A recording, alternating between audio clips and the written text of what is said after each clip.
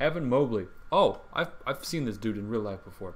I was at the crap. So I go to Millennium High School. I did, or just graduated from there, and they played Sierra Canyon this past December, I think. Doesn't matter. I went to Chaparral High School in Scottsdale with all these giant teams. Sierra Canyon was there, so I was on the floor of the court, getting footage from my school because I go to Millennium, so I was getting footage for the game because it's a pretty important game. We're playing against Sierra Canyon, and we're just a public high school. We were pretty good. We lost in the state championship though. That's kind of tough. And our best player, Duran, actually just transferred to Montverde. So Duran, if you're watching this, shout out. It's gonna be crazy to see you go there and do some crazy things, bro. But yeah, Evan Mobley. I was on the floor. He was just wearing this Team USA whatever gear. I was like, okay, this dude's like 7 foot. He's huge. I'm 6'5", so I'm like decently tall. But since it's a basketball function, everyone there is taller than me. Walked past. I was like, what? My buddy Miles, I saw him. I was like, we both saw him. We're like, we know that dude. Like, I've seen him before. And it was probably from Instagram or something, like Twitter highlights, mixtapes. So I actually want to check this dude out because I've never really seen his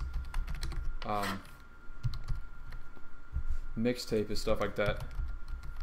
Mixtape. Number one player. Yeah. So I've never seen him play. I got there right after he finished playing, I think, or right before. I can't remember. But yeah, dude's huge. He walked like right. We walked this way, and I was like, holy cow. Big boy. He's huge. All right, Evan Mobley highlights. Number one player from 2020. Is he? Maybe that. This is this is over a year ago.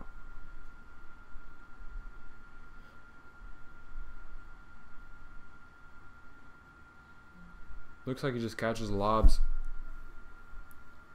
I've heard he could shoot. I don't know if he can. We're gonna find out. He's not very big. Like, oh, yep, there he can shoot. Rancho Christian. I don't know where that is. Oh, that was actually kind of nasty. So was that.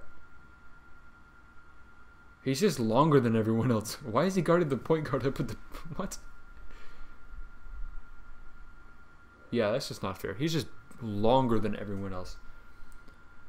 I don't know how talented he is on defense, but he just probably is averaging absurd. Oh my gosh. Wait, go back to that block. What?